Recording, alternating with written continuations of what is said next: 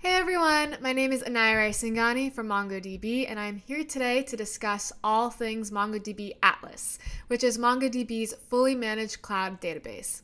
This means Atlas is the best database to handle various complexities that arise with deploying and managing all MongoDB database deployments in the cloud. For those who want to hit the ground running and incorporate a database into their project without wanting to deal with all of the infrastructure, resources, and time that is normally needed with dealing with on-premise or self-managed database instances or clusters, MongoDB Atlas is the perfect solution. With Atlas, it is possible to spin up a cluster in minutes, and it allows for flexibility, so you can truly make your project yours. First things first, we're going to hit this button right here, Build a Database. And there are three types to choose from depending on your database needs: serverless, dedicated, and shared. Each of these options vary in price, with the shared type being completely free. Atlas also incorporates a pay-as-you-go serverless model where billing is per views, and you can pause or terminate your cluster at any time. Other options are flat rate per cluster type, meaning you can customize exactly which to use depending on your needs. Atlas allows you to choose exactly which cloud provider is perfect for you. Between Amazon Web Services, Google Cloud Platform, and Microsoft Azure, you have a variety of options to personalize and scale your cluster. Allowing for multi-cloud and multi-region data administration enables you to expand global coverage, increase fault tolerance, and even adhere to data compliance requirements. For our demo, we are going to be using an M20 dedicated cluster to show you all of the various services that are available in our advanced option. There are certain functionalities that exist in M20 clusters and above, and we are going to explore these functionalities in this video. To get an M20 cluster up and running on your Atlas account, click Create a Dedicated Cluster. Keep the default settings the same for now, scroll all the way down, and hit Create Cluster. When you're setting up your database, you can even manage your database users. Choose what database or collections your team members have access to. You can set your username and your password and then hit Create User to make sure that only you or the people you want have access to your cluster.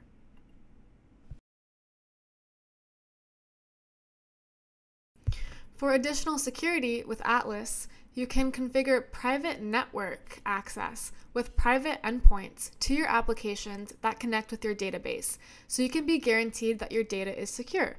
For now, I'm just going to click Add my current IP address to make sure that my address can access my cluster.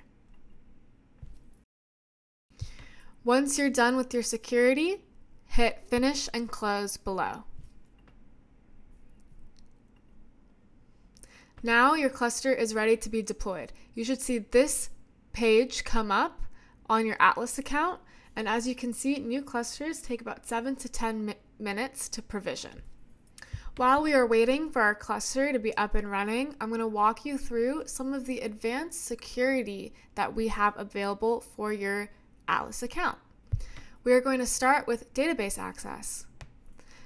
In database access, you can remove or add any users you want who can have access to your database. See here, I can remove myself if I want by hitting delete, or I can edit my username or my password. I can even add a new database user if I want to. Not everyone needs to have the same access permissions to your cluster. To create specific roles, hit the Custom Roles tab. In network access, you can add or remove IP addresses that can connect to your cluster. This is a great way to keep your cluster safe.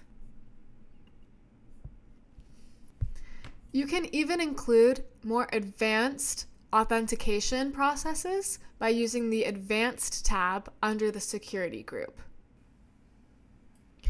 Now, as we can see, our cluster has been provisioned. For the purpose of this video, we are going to add in a sample dataset provided by MongoDB. To do this, press the ellipses menu, and then click Load Sample Dataset. Once your sample dataset has been successfully loaded in, you will get this little notification at the top, and this means that we can now connect to our database. There are a variety of ways to connect to your database once it's up and running. To connect to your cluster, simply hit the Connect button. As you can see here, you can connect with the MongoDB shell. You can connect using one of MongoDB's native drivers. We have Python, Node.js, Java, Go, and so many more. You can connect with MongoDB Compass, which is a graphical user interface used to query, aggregate, and analyze your data in a visual environment. You can connect using VS Code, or you can even connect with a business intelligence tool. Once you have your cluster up and ready to go, you can actually see how it's performing. So let's hit the View Monitoring tab. From here, you'll be taken to the Metrics tab, and it has various database metrics, such as cache activity and data utilization, that can actually help you ensure your application is running the way it should be. This tab is the perfect place to see where things are going wrong, if they do go wrong.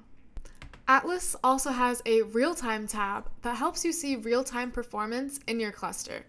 This tab can help you troubleshoot usage spikes or queries taking excessive amounts of time in your database. The Profiler tab is where you can analyze performance from your cluster. This is a way to dig deeper into areas that could benefit from a performance optimization. As you can see here, only slow operations will be shown.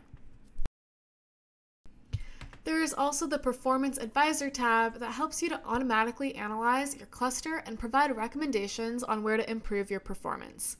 You can create indexes, improve schemas, and drop indexes all through recommendations that directly come from Atlas. The Backup tab is where you're able to see when your data has been backed up, along with the Online Archive tab, which allows you to automatically archive any data you want according to your specific archiving rule, so you can free up storage and resources on your cluster at a reduced cost. The Collections tab is really important because it helps you to visualize the data in your database. I've already uploaded some sample data to this cluster, as you saw earlier, and so it has some Airbnb data, some movie data, etc. Let's together see how I can fully utilize this tab. I'm going to go down to the sample mflix comments, and as you can see, this has a variety of documents in our collection with various comments from different people. I want to include my own document that has my name and my email address. So I can go over here and click Insert Document. The ID is already given for you. Every single document in a collection needs to have a unique ID, but I'm going to add my name right here, which is Anaiya Raisinghani. I'm going to add a new field and include my email, which is going to be example@mongodb.com. And now I'm going to insert this new document into my collection. So just hit the Insert button. And it's been inserted, but let's see how we can check to see if it's inserted. So now let's filter through the documents and use MongoDB's query language to parse through the documents and return the document that I just included. So we are going to do the field, which is name, and we're only going to do the name field for now to see if that returns the document we want. And as we can see here, it does. Now that we have our document in front of us, let's say that I want to remove my last name. We can edit that really easily by just clicking Edit Document, going over here, and removing my last name. Now I want to update the document. I'm just going to hit the Update button. And as we can see, the filter no longer applies because the filter has to be exact. So now if I put my entire name, Anaiya Raisinghani, it doesn't show up. But if I remove my last name, my document shows up again. While we're in the Collections tab, I want to show you guys something else that is really cool. It is the Aggregation Pipeline. So the Aggregation Pipeline Builder in Atlas is unique because it allows you to create and test each separate stage of your aggregation pipeline. This really allows for ease of use, and it helps make complex aggregations a little more digestible. I'm going to show you guys an aggregation example using our sample restaurants cluster and using our restaurants database. So now that we have that up and running, we're going to start building up our aggregation pipeline. First things first, I'm going to add my first stage. I'm going to click $match. So this match stage is the same filter search that I did with my name. And as you can see, let's say that I want to match a sample set of 10 documents that are all located in the borough of Brooklyn. I can do that by typing in borough and Brooklyn into my first stage. And as you can see, 10 documents show up that are all with restaurants that are located in Brooklyn. So now let's add another stage. Let's say I want to limit the amount of sample documents shown, and I only want 2 sample documents. By doing this, I can click Add Stage, select the $limit operator, and just provide a number of, let's say 5. I want 5 documents. Cool. And so 5 documents that are in the borough of Brooklyn have been also output here. As you can see from these tabs above, you can also create indexes directly in your database, along with any schema suggestions or anti-patterns. Atlas isn't just limited to managing your database. There are a multitude of data services that you can use alongside MongoDB Atlas, the first being Atlas Search. Atlas Search is an integrated, fully managed search engine that automatically syncs to your database. It is built on Apache Lucene and completely removes the need for a separate search engine. With Search, you can create search indexes, construct natural language search queries, and build queries using the $search aggregation pipeline operator. App services are another great inclusion of Atlas. They are fully managed back-end services that allow you to build applications, integrate various services, and connect to and work with your cluster data faster. These services make it easy to run apps and back-end services on top of Atlas. One example of app services is the Data API. Want to use HTTP requests to read and write data to your cluster? Atlas has a Data API feature that allows you to do this with just an HTTPS client and a valid API key. The Data API allows you to use all of the applicable CRUD, create, read, update, and delete operations, and aggregate operations on your data.